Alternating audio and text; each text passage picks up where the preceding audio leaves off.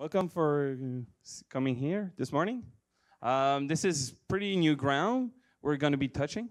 It's a headless project with WordPress and using GraphQL and ReactJS. We had a little bit of talk with React this morning, and there'll be other talks later on today with React. So it's pretty new ground for us, PHP developers. In 2015, Matt Mullenweg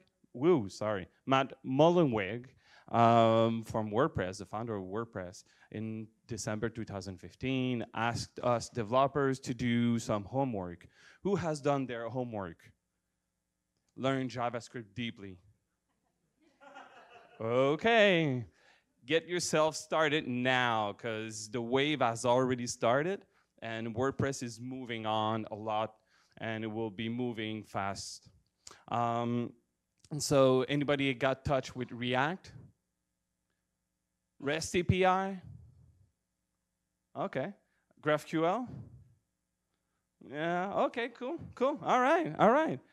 So it's going to be pretty new ground. So the goal of today is just to make yourself aware what's GraphQL, what does it do, and how to implement it with WordPress and with React. You won't be a specialist, but at least you'll know what it does and why we would be good to use it. My name is Étienne Bélanger. I'm a WordPress developer. I've been using WordPress for 10 years. I'm a self-taught developer. So when I don't work during the day, at night, I just study and work on that. The web has changed a lot. From a lot of years since I've been touching the web. About 15 years ago, it was just website. Just a basic, from desktop computers, you hooked onto a website and did research or did different kind of basic information. And WordPress as well has changed a lot since then. There's what we call traditional CMS. Traditional CMS it's a framework that comes in with a backend and a front end tools, functions, and ways of working in order to produce your backend and your front end. And what we're going to be seeing, so if you go in and you have a basic computer, you have your backend and your desktop computer, then we adapted for responsive design. Still, you can just manage with a traditional CMS that you hooked in with your backend and your front end, the tools and everything comes in built in with your database and your web server. But in our days, we got tons of devices that need to hook to your device, to your backend in order to retrieve data or to send data. Whatever, it's a computer, it's all those Internet of Things that can hook into your application and get data. So what we mean by a headless CMS is literally cutting your head, so making your front end separate from your back end totally. So in the headless, you have your backend still within the WordPress, your database, your MySQL, that won't change. But your front end, you'll use new tools. You could use Vue.js, you could use React, Ember, all those new UIs, JavaScript framework in order to produce your front end. And you have an API within, a layer of API that will allow you to retrieve and get data from. And then we have a decouple of a hybrid one, which is a mix between you stay within your WordPress front end and back end way of developing, but you can, with the API, you can make some other function, other sites, ask data from your API and retrieve data, and they'll be allowed to do it. But headless is the way that this morning we're going to be showing. So really, the way to understand it is really your WordPress, your front end and your back end will be completely separate. So your back end will live under a subfolder or in a subdomain somewhere else than your front end. It's totally two separate things. The advantages of a headless CMS it helps you separate the content from your presentation. So, and the backend of WordPress is pretty secure. It's well built in. It's been tested for a lot of time for different kind of use, and it's really friendly user. So if you give your backend to a newbie, he'll be able to post in or add content, and it's pretty friendly user. But he doesn't need to know how the front end has been produced or retrieve data. He just wants to add content and everything will spit out. And it allows us web developers to use new ways of building your user experience and using new libraries and new ways of a new stack in order to produce your front end. And again, it helps you be able to let your application send data or at least have access to data to all kinds of devices that will be able to retrieve data from your site. So since WordPress 4.5, I'm not exactly sure, but since around that version of WordPress, there's something called REST API, which allows the WordPress to output data. So if you hit the dual-p JSON, dual-p v2 endpoint, you'll retrieve data from your WordPress since about 2 years or 3 years. So all the sites that you both put in on the world now, that you can hit that endpoint and you'll be able to retrieve data. So if you want to have posts, you go on /posts and you will retrieve the 10 last posts and you get a lot of data from there. You can hit users, you can hit categories. There's a lot of endpoints or URLs that you can hit in order to retrieve data. So if you want to, I'll be using a tool called Postman, and it helps us just to make some API calls and see what kind of data we retrieve from there. So if you see that at localhost, that's the name of my server, my local server, I have a basic WordPress installation, and with just a team, unit team data, the basic one. And then you hit the post URL. And as soon as you hit it, it'll retrieve the data. It's going to load the data. And then you'll get back all the data. That you'll get the ID. You'll get tons of data for all the posts that here, the 10 posts. So you get the author, the media. You'll get queries. You get tons of stuff. So in order to build your UI, what you need to build for that kind of UI here, you need to hit the post endpoint in order to retrieve the post. But in order to retrieve the feature image, you need to hit another endpoint, which is media, and with the ID of your feature image that you got from the post endpoint. Then you need to hit another endpoint in order to retrieve the user ID or user information. And the ID of the user, you got it from the post endpoint. And category and the same thing, or if you want other kind of data. As you can see, that can be pretty much a lot of hitting endpoints in order to build all your UI. So there's a couple of disadvantages of using REST API. The first one is called overfetching. And overfetching is make your client download way too much information for your UI, what they need. So if we look at the UI we wanted to build here, you have your title, you have the category, you have your author, you have the author image, the author name, and the date that it was produced. So as we saw earlier in the Postman, here you got a ton of data that you don't need. If we even hit, this is all the data that you get from the 10 posts. Do you need all that data? Do you need your clients or users that are mobile that don't need to download all that data? So that's a lot too much data to download. So that's overfetching.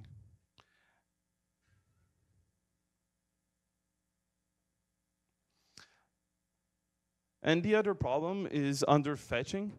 It's making your user download not enough data, so it needs to hit different endpoints in order to retrieve all the data that it needs to render your UI. And if you were talking about maintainability and stability, scalability, it's really if you're Facebook or Coursera or Google and you have an API, you might have 1,000 endpoints to maintain, and that's totally insane to maintain. So let's say that you retrieve the image in, I don't know, 500 endpoints, and then you want to make a different call to your image, a different function, you need to go in back all those endpoints and modify them. That's totally unmaintainable on the big scale. So Facebook, since 2012, has started using or developing a tool called GraphQL. And in 2015, they made it open source. And what really GraphQL is just an API, a query language for your API. So it's really not a replacement for MySQL, nothing that range. It's really just to query just your API. So you'll hit one endpoint and you'll make your query and you'll retrieve the data that you ask for. Nothing more, nothing less. So for REST API, what you would need to hit the post endpoint and then the user endpoints and then the category endpoints. But with GraphQL, you just make one query, you ask for the post, you ask for your author, you ask for the name of the author, you go in and you name for the category name, and just with that query, it'll return exactly that data. And that saves a lot of data. So there's 3 types of operation actions that you can do with GraphQL. You can do query, which that's what we're going to see this morning. And that's just to retrieve the data. You can do mutations, and mutations modify your data. And subscriptions, and that make your person available to subscribe to different actions. Mutation and subscriptions, we won't go into that details, and that could be pretty long. GraphQL really consists of 2 things. It's a GraphQL server and a GraphQL client. The GraphQL client will sit in your front end, and your GraphQL server will sit in the different part, depending on the kind of a tool that you'll be using in order to build your GraphQL server. And the GraphQL server is responsible for building your schema for your API, and is responsible for getting the data and returning the data. This is where all the function that goes in to solve the data. So if we look at here, that's a basic schema from GraphQL's site. So if you go in and then there's a type query, and in that query you ask for a hero, and a hero is a type character. Then your character, you can define your own character, and then you say that the name of your character is a string, and the friends is again, it's a type character. Then homeworld, it's a type planet. You can define your own planet, type character, and really GraphQL is really type strict. So you cannot ask for, let's say, for your character, you cannot ask for an integer for the name. You really need a string. It won't resolve the data, and you won't get any data back. And for the GraphQL client, it's really responsible for making from your front end. It's just asking the data to your server, to your GraphQL server. It's just kind of a bridge between the two. So at the top here, on the client side, that's the query. It looks a lot like JSON, but it's not JSON, it's really GraphQL. So here you ask for the hero, you ask for the name, the height, and the mass, and it'll return just that, not a bunch of data or useless data. So here you ask for hero, you get back Luke Skywalker, you got the name, the height, and the mass. For building GraphQL server, GraphQL setup, there's a couple of ways. For the server, you can build everything custom. That's pretty tedious. Good luck. Pretty long as well. There's a tool, the framework, that can help you a lot. A little bit for advanced. It's called graph.cool. I didn't use it yet, but it's really stable and pretty awesome. WordExpress, that's strictly built with WordPress. It gives you a GraphQL server and a GraphQL client. But the easiest way to get yourself up and running, and we know that, you just need to install the plugin. Nothing else to do, and you get a GraphQL server. It's been built by a developer called Jason Ball, and he does a really good work, and it's really oftenly updated. So that's what I'll be using, and that's what I have installed on my local machine, on my local WordPress install. It's a WP GraphQL, and what it does, you just need to install that, and you just need to go on your local, your URL, and just hit GraphQL, and you'll get your data. For GraphQL client, there's two options.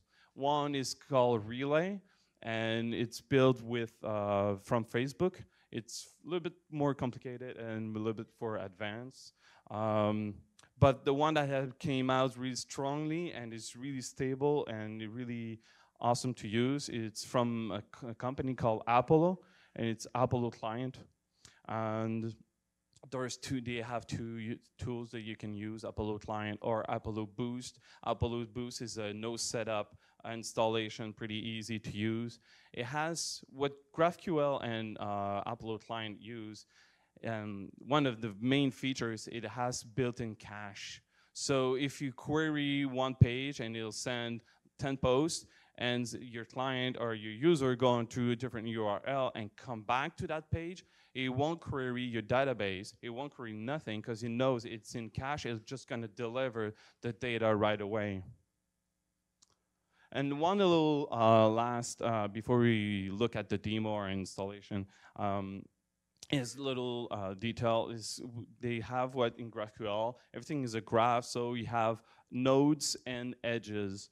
And nodes is like your post, your author, your media idea with the content where it exactly lives.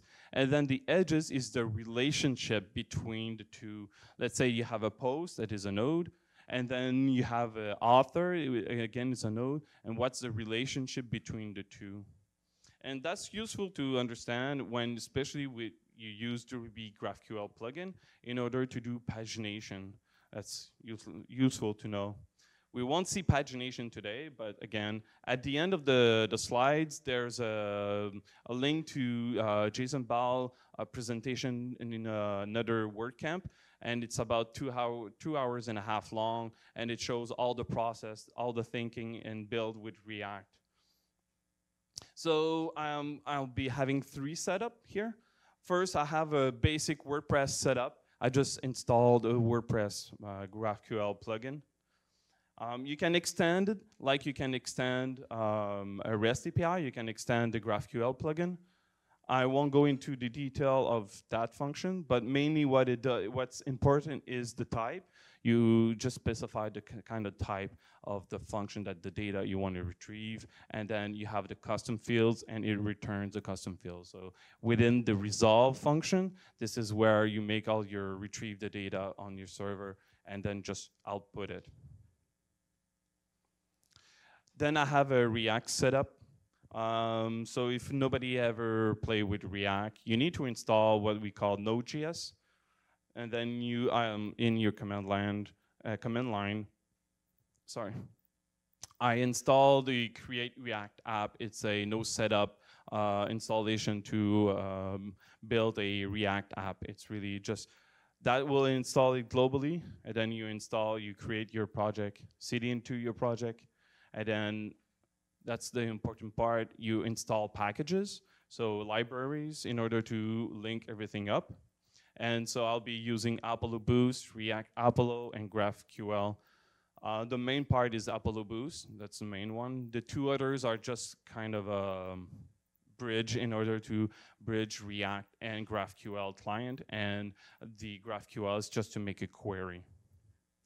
All makes sense soon. And React DOM is just so that in my demo I can link on different and make different routes in the application. And then you do yarn start and you go to your local host 3000. That's the basic setup with create React app, and you get yourself up and running. If we look, small demo. Whoa. So here I got my basic website, WordPress backend, WordPress.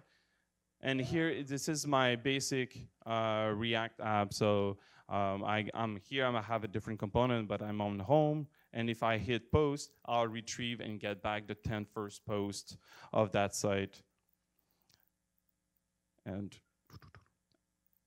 like earlier, I showed you that for REST API, you can use Postman in order to play around with REST API. But with GraphQL, there's another tool with just exactly the same thing. It's called Graphical. And Graphical really allows you to play around with your queries in order to retrieve the data that you want. And that's really a playground that's pretty awesome to use.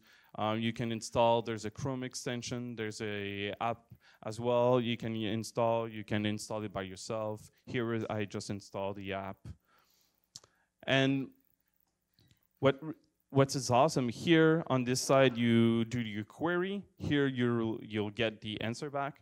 And on this part, and that's really awesome, it's all the documentation of that schema of that query, of that GraphQL query schema, sorry. So on this part here, you can see that I can do query and mutations. If you go in root query, you'll get all the different things you can ask for. You can ask category, you can get comments, you can post, media. So this is pretty much everywhere, all the things you can ask for and retrieve data. So here, let's say that I want posts. So you can pass in arguments, but I just skip this out.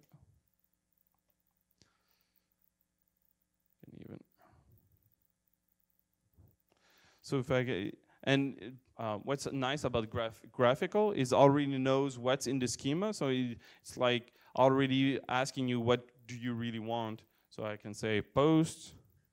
It's like a little bit like late JSON. You open your brackets, and so if I go here, post, and then root connections, you got edges. Again, that's the part that you need to. So you got edges, and then you got node inside. And if you make a mistake in here, let's say I type here, and already normally the graphical will tell you there's an error, and it won't be able to make the query for yourself. So you go in nodes, and in here, this is the gravy. This is exactly what you can ask for inside the node. So I say I want the author.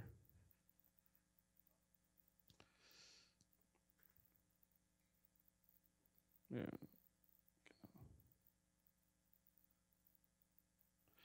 I can get the name, the ID. Again, the ID won't be, it's a globally unique ID. But if you want the post ID, you just need to hit the post ID. If you want the slug, ask for the slug. I'll ask for the title. Ask for the post ID.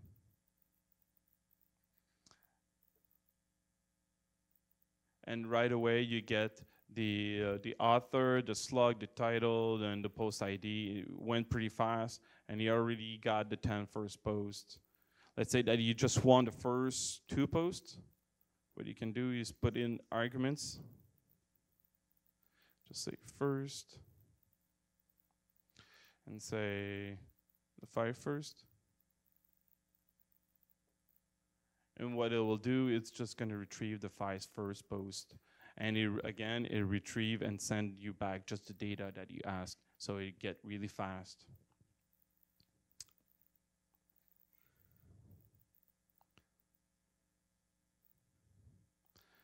So in order to get your Apollo client set up within your React app, there's 3 steps to do.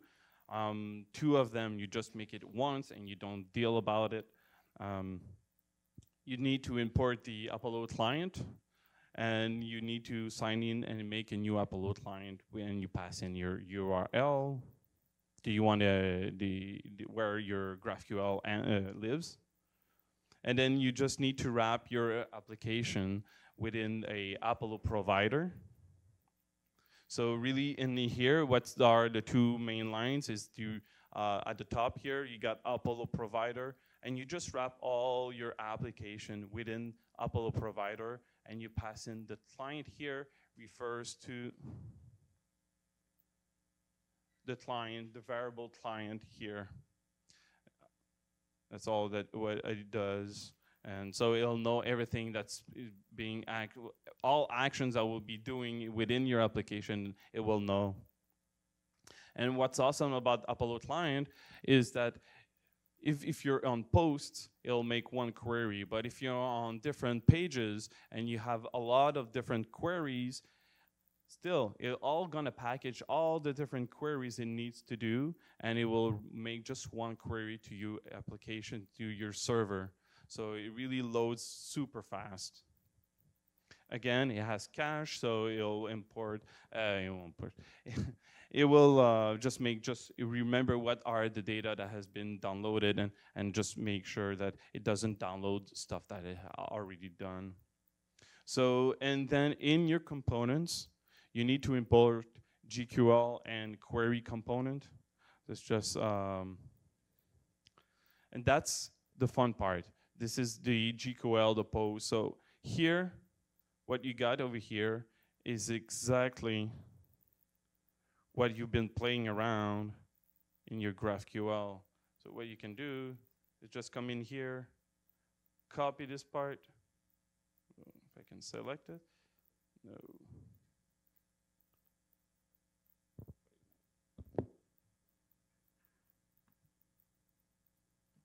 You could just select that, copy that, paste it in your application, and there you go. You got yourself in here. You paste it around in here, and you get yourself your query already done.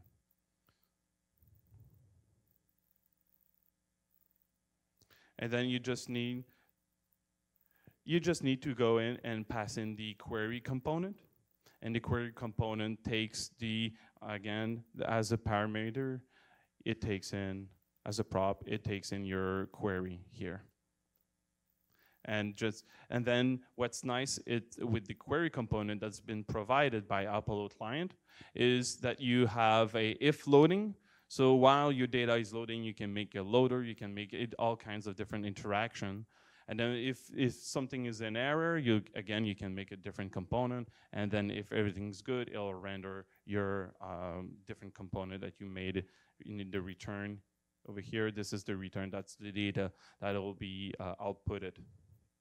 Here, I made a little card, and I just pass in different props, key, just React way of knowing that if there's different in a list item, it needs a specific key. Then ID, slug title, and URL. That's all the different data I'm passing to my component, the card component.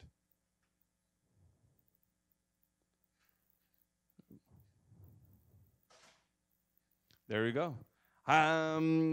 This is pretty, I know it's pretty new ground. It might be a little bit frustrating, but don't be scared. It's not that hard, but you got to play around a little bit.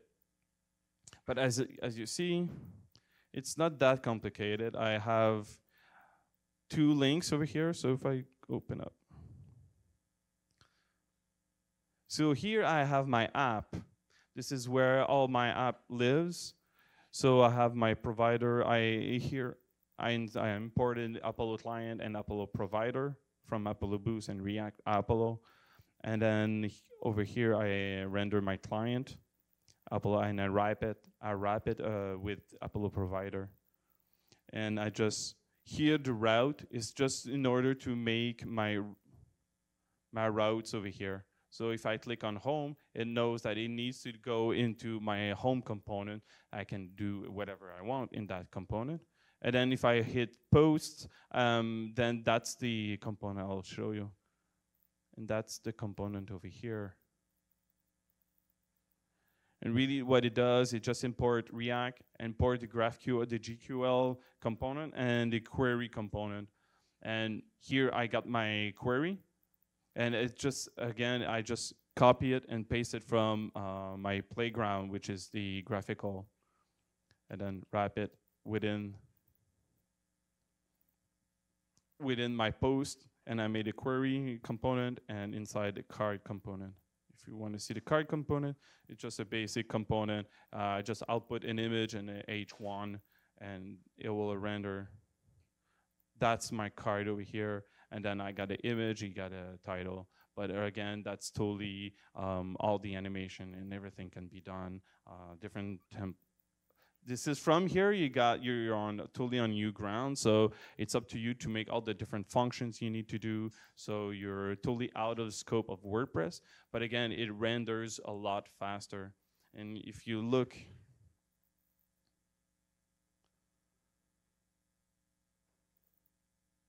here, in here, it's instant. So it really doesn't load back. So let's see, let's hit. So here, it's loading, and then it outputs. Go back to home, go back to post. No loading. All right. So not too confused? Any questions? No, go ahead.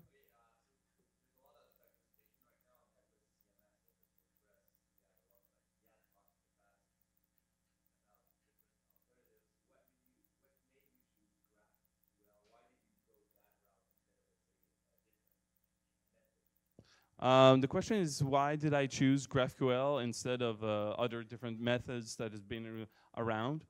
Especially because GraphQL diminishes the disadvantages of REST API, of using a REST API. Because REST APIs, if you have a huge website, it has a lot of traffic. Imagine Facebook having 1,000 endpoints to maintain, and people would hit, for one UI, you would need to hit, like, I don't know, 10 endpoints. Imagine for all the users that are on Facebook that need to render your post, your page, or your UI, that means a lot of queries, a lot of database usage and everything, even if you have caches and everything. It's a lot, using GraphQL diminishes the use of GraphQL. There's even another tool that out there, it's been done by Netflix, it's called Filecore. It's similarly as GraphQL, so, but GraphQL kind of made it up from this underground really fast, but it's because it's pretty fast, faster than REST API. Yeah. Wait a minute. Yeah.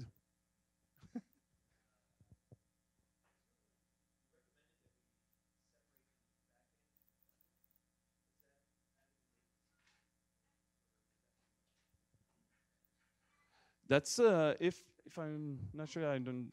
If it adds legacy, if it be latency between the, if I separate the back end and the front end, no. And in fact, because it's rendered in JavaScript, it really renders faster than PHP. And within the theme or normal theme, if I don't know if anybody ever opened a plugin called Simply Show Hooks, and on your front end, you'll see about 20 kind of hooks that your WordPress page needs to render before, or go in and look if there's function hooked or attached to those hooks. So, and that slows down your processor, your painting of your browser. So it really, it's super fast, and especially because it's in JavaScript as well. So, and that's why there's a lot of buzz around React or Vue.js. That's the main power of those tools. Yeah. Yeah, yeah, yeah.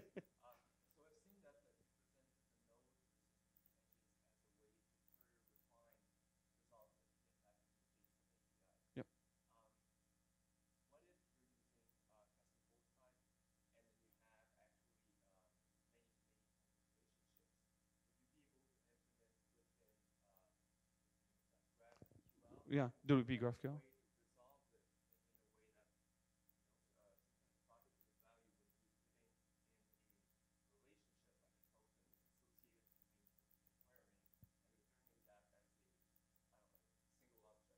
Yeah.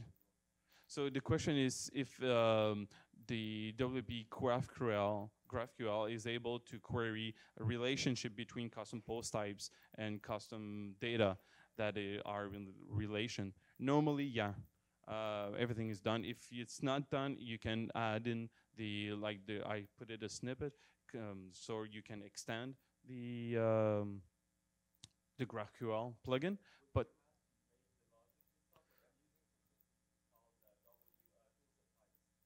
uh,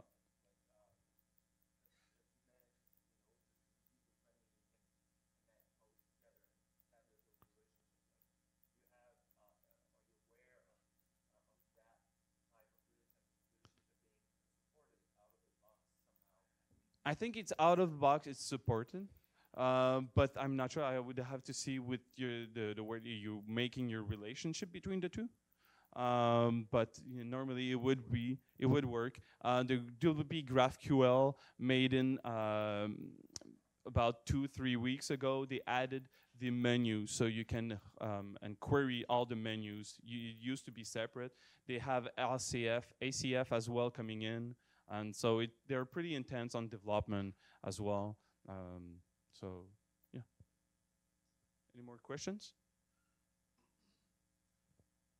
All right. Thank you very much.